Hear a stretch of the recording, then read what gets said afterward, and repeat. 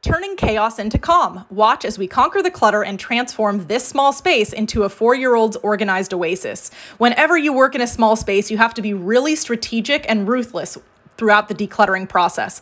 I pulled everything out of the space and sorted it by type, and my 7-year-old daughter Abigail was there to help me. It was so fun to have her there with me. We removed the vanity from the space as well as a bunch of plastic units that the client no longer wanted. She wanted to move a desk from another portion of her home into the room, and so we needed to clear out that space.